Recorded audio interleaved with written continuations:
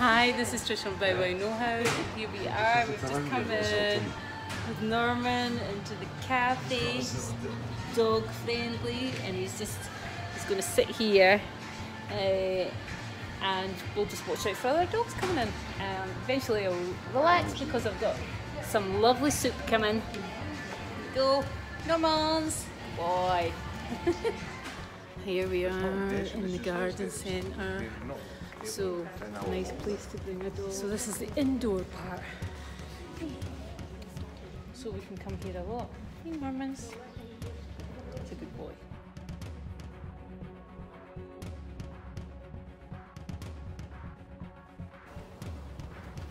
Just gets nervous, so we'll have to practice obedience in places he's not used to.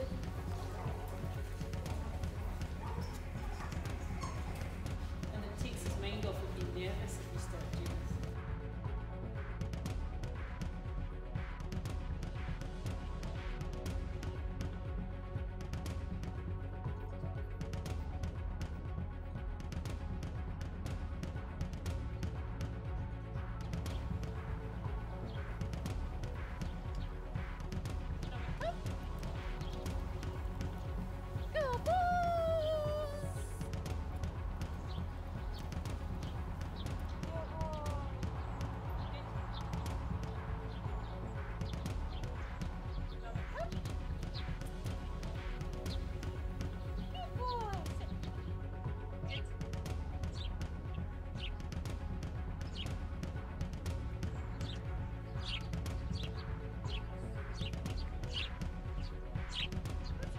There's Trish here and Norman.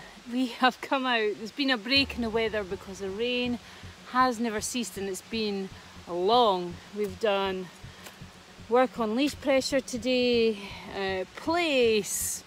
He's done great duration work on place, and more showing us that, you know, actually going on place, I'll do it when I'm ready. So he's been starting to, and we want him to dig his heels in because we're not wanting him to pretend. He's here for a long time. We need his true nature to come out.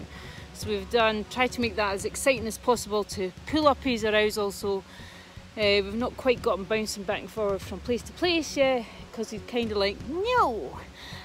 So just to break that up, I find that some dogs, especially males, they tend to do this like, oh, I'm in class.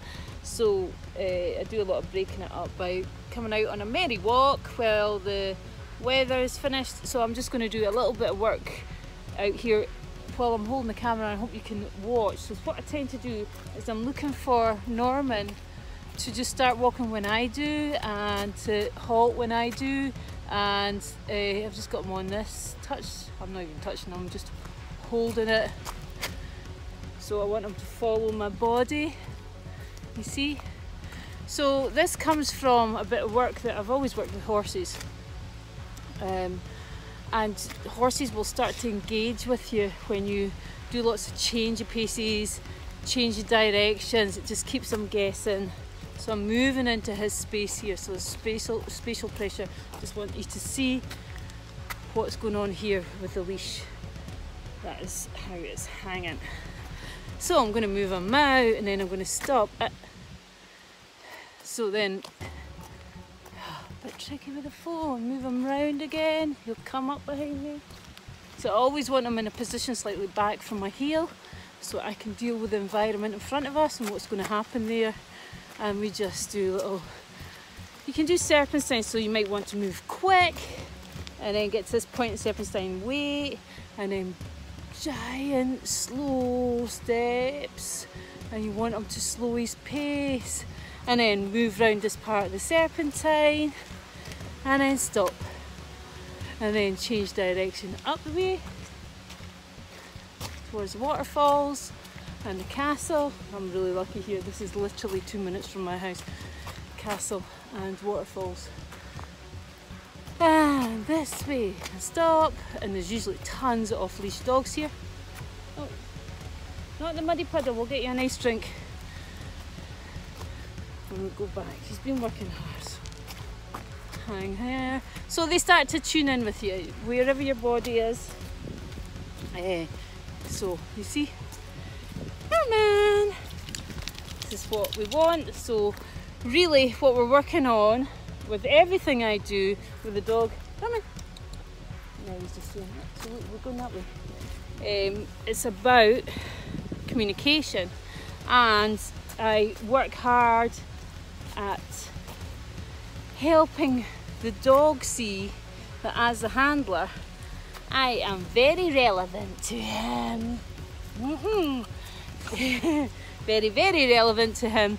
So that helps him deal with all the stuff that he wants to get, that he's unsure of, or he just wants to get. He's going to check in with me first as a handler, and it'll be his dad. This is what we're going to train him to. His wee frame of mind, I'll get into that patterned work, and he'll start checking in with his dad. Dad, I want to walk forward. So kind of for 90 days when he goes home, he'll still be doing what we're doing. And this is how we pattern a behaviour. It has to happen consistently. The message has to be consistent so that the dog isn't confused about, you know, I act this way when I'm with Trisha, and I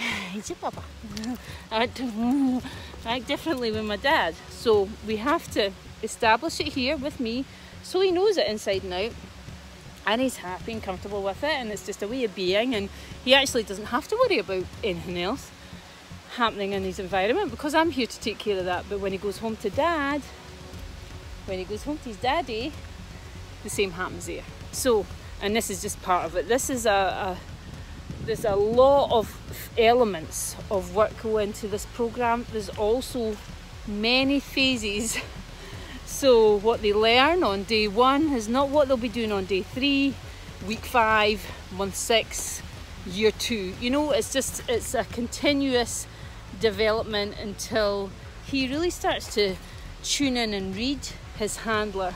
So a lot of the time you can drop the commands, and I have lots of people who are using the e-collar for the communication and stimulation, which is a 2 and it's 1 to 100 and blah blah blah. Anyway, they just carry it with them, and just for safety's sake, if that other dog or the deer happens to pass by, so they can communicate pretty quickly, because a lot of time when there's that excitement, the dog doesn't hear anyway, and really the dog's tuned in with them, and that doesn't happen. But it's just a safety measure, and why wouldn't you have it on them just in case? So they become so in tune with you as a handler. Norman, come. Good lad. And your tone of voice, and you don't have to shout or bark commands. They just, you know, at first we're layering with leash pressure. We're layering with that, and we're layering with our verbal command, which should be neutral. If at any time you feel like you're losing patience or you're becoming frustrated, don't do it. Put the leash away, put the dog, let the dog have a rest, then start, because you will lose that contact and communication with your dog if you lose your cool. They are not interested. To them, that's a weakness. They're not actually sad about you shouting at them or being told off. They don't take it that way. They just think, what's wrong? What's wrong? What's wrong with them? What's wrong with them? Not me. What's wrong with them? Maybe I need to take control here and keep us all safe. So that's what happens. So it's all neutral stuff. Everything is done. That's why the e-collar is so great, because it's so one-dimensional in that. It doesn't have a tone, it doesn't get aggravated, and it's just a sensation. And it's consistent. Hey sunshine, good boy. So, yeah, back to this. So moving directions, figures of 8, stop, halt, turn directions, and don't speed it up. Let your dog have a chance when he's getting it right to understand that he's getting it right. If you speed from one exercise to another, walk, sit, run, the dog's not got time to say to himself in his head or her head, oh, I did pretty good there, that's what my handler wants, that's what my human wants right now, and I'm doing okay, I'm getting by here. I mean, you know, you're in your mind, you're thinking, now I'm going to do this, now I'm going to do that. If you're barking commands at your dog and expecting them to respond like this, I mean, clearly There's some dogs that are able to do that, competition sport dogs, but they've been doing a lot of practice at that and they understand their handler really well and they're bred a certain way to pick that up. We just want to give our dogs time to digest the information and to feel good about what they've done before moving on to the next phase. That's really important, and it's one of those subtleties that kind of sometimes we miss. But Mr. Norman here, when you do feel like you're getting a little bit like, oh, you know, I'm dragging my knuckles because I really just don't want to be in school right now doing this play thing, then we have to break it up with some nice stuff. Something that's a bit different and freer. Come. And I'll let you speak to him. He's up there looking home. Oh, what a lovely... I mean, he's tired, aren't you? We're all tired. We've been working hard, haven't we? It's just one of those working holidays. Oh, and he's on my lap, and here he is, and he's... Oh, yeah, handsome. Oh. Is that better? Yeah. Okay, we shall get on. Dismount. Going down. Whoop. So we'll get on with our walk and back to... We've got another nice surprise in store. Just another wee challenge for him. Whoops. Let's go, honey bunny, and we'll see if we can find any dogs to walk past in a nice gentlemanly fashion on the way back from the castle. Okay, are you ready to say bye-bye, Norman, for Bow Wow No How?